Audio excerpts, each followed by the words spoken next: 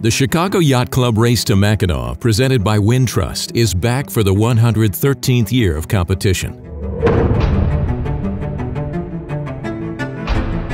Sailors begin to flood the docks of the Chicago Yacht Club as they prepare for the adventure ahead.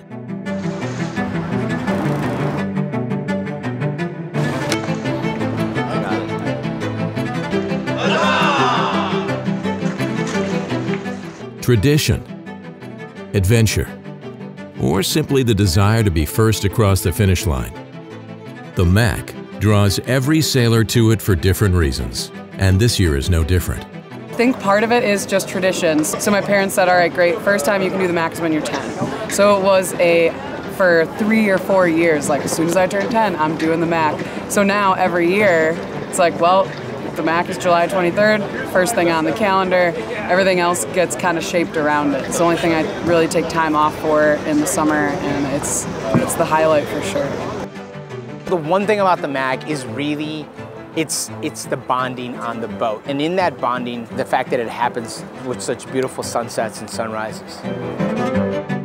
It's the hospitality, to be honest. I mean, Chicago Yacht Club rolled out the red carpet for us. I've been lucky enough to sail with a lot of other, big names. All of them talk about coming back to the Great Lakes, to sweetwater sailing.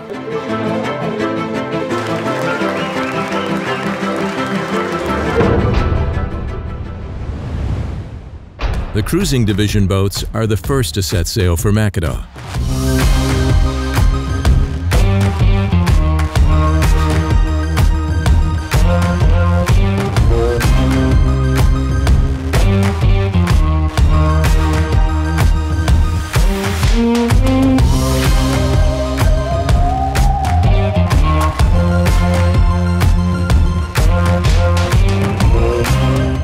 Back at the Yacht Club, the racing division enjoys one last party in Chicago before their start in the morning.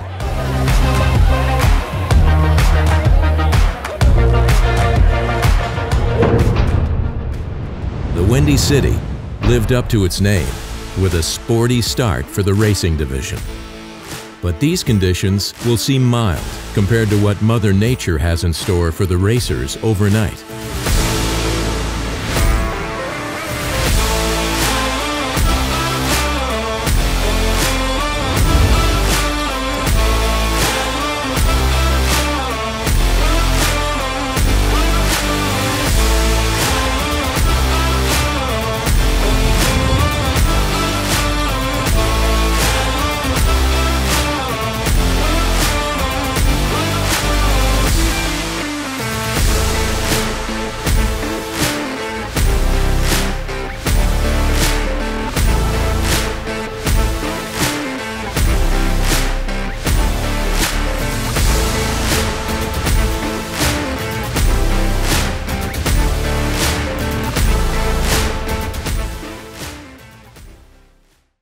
I think that was the most rain I've had in 34 Macs combined. It was definitely the most lightning I've had in 34 years combined. And we had wind the whole time.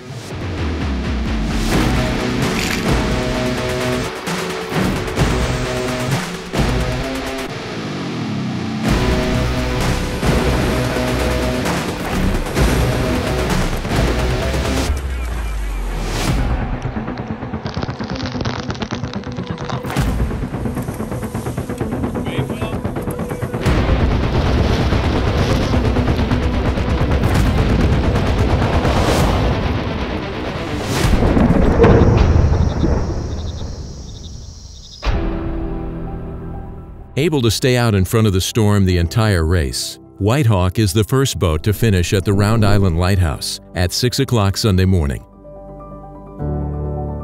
White Hawk does not have the island to themselves for long, with the first racing boats arriving soon behind them. Anyone who was tracking the race had their eyes on Natalie J. and Heartbreaker.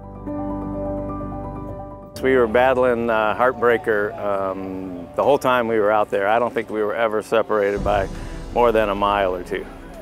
And as I said to Bob, I said, you make us better and we make you better. And it was, if you slack off at all, Bob's going to get you. And if he slacks off, we're going to get him. You know, we saw 69 knots, but the lightning, the rain, the breeze, it just never stopped. It was amazing. I mean, that's what sailboat racing's all about. You know, that's what makes it different than most sports. The playing field changes all the time. That's what makes it super interesting. Honestly, all winter long, you think about, I want a Mac race with a big storm, and you got to be careful what you wish for. It was just an epic voyage, and the very end didn't work out the way we wanted. It was such a close, hard fight, but the experience itself was, you woulda, coulda yourself, but just the memories of going in that weather and hammering were so great.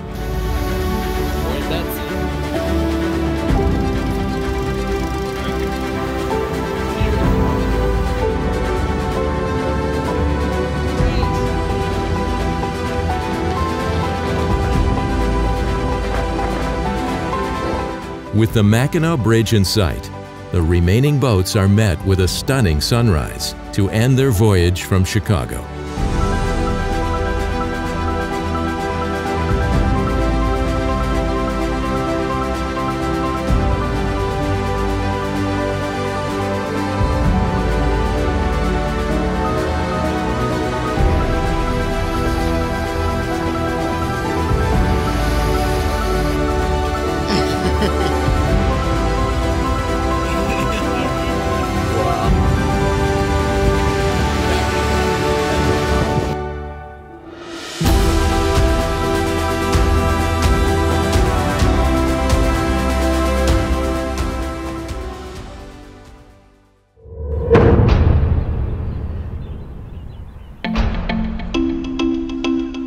The early arrivals gave the sailors time to rest up and enjoy Mackinac Island before Tuesday's awards celebration at Mission Point.